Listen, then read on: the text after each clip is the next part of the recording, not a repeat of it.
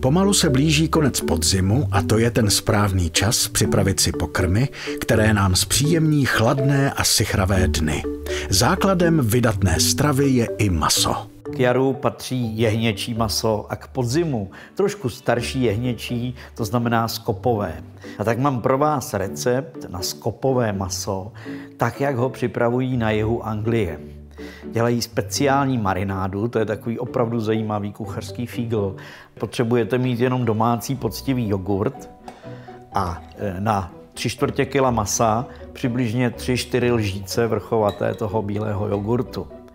Do něho přidáme sůl 2 až 3 lžičky a potom koření.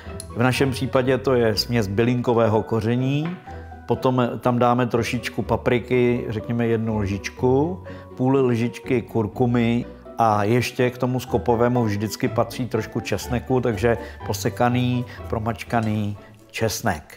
Tohle všechno pěkně promícháme. No a teď už jenom do té marinády přidáme to skopové. Tady mám pěkné kousky vykrojené z plece a to maso překrojím na větší kousky, větší, než jsme zvyklí třeba my dávat do guláše.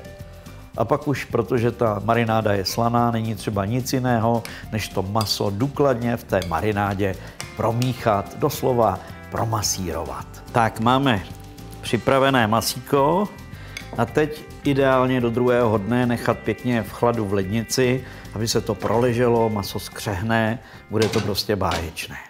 Marinované skopové je v lednici a my si připravíme pro ten samotný pokrm velice důležitou součást a to je základ, zeleninový základ z cibulí. Mrkev, celer a petržel nakrájíme na drobné plátky nebo kostičky, jak chcete, ale pokud možno stejnoměrně a vložíme ji na rozpálený olej a pěkně zvolna opékáme, tak aby ta zelenina zavoněla. To je totiž to důležité pro výslednou chuť a vůni toho pokrmu. Když je zelenina trochu opečená a krásně zavoní, tak přidejte drobně nakrájenou cibuli a i tu společně s tou zeleninou opékejte. Když je to takhle pěkně opečené, přidáme jenom kapustičky překrájené na půlku, no a dojdeme do ledničky pro naše odleželé marinované maso. A všechno vložíme na tenhle ten zeleninový základ. A souběžně s přípravou našeho skopového po farmářském způsobu si uděláme i přílohu.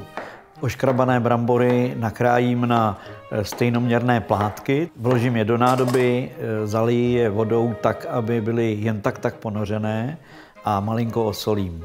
A takto je vložíme do hrnce společně s masem a zakryjeme poklicí a pod tlakem, tedy v režimu tlakového vaření, to bude trvat 15 minut a budou vařené a maso bude téměř měkké. To, že tlakové vaření ušetří náš čas při vaření samotném, to je známá věc. A v současné době je to i úspora energie. Po 15 minutách jsou brambory měkké a tak je vyjmeme z hrnce a scedíme. A teď připravíme brambory k zapékání. Stačí, když přibližně deci smetany smícháme s 1 vajíčkem a 5-7 deky nastrouhaného parmazánu. No a tuhletu směs nalijeme na právě uvařené brambory, vložíme zpátky do hrnce a vyměníme tu tlakovou poklici za nástavec, který je vlastně horkovzdušnou troubou. My nebudeme péci, ale jenom naše brambory zapečeme, takže to bude trvat nějakých 5, možná 7 minut, tak, aby měli nádhernou kurčičku a vypadaly prostě báječně.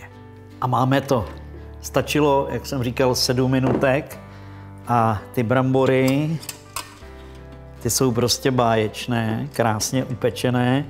Díky tomu vajíčku to pěkně stuhlo. Je třeba na závěr přidat trošičku máty a zakápnout citron.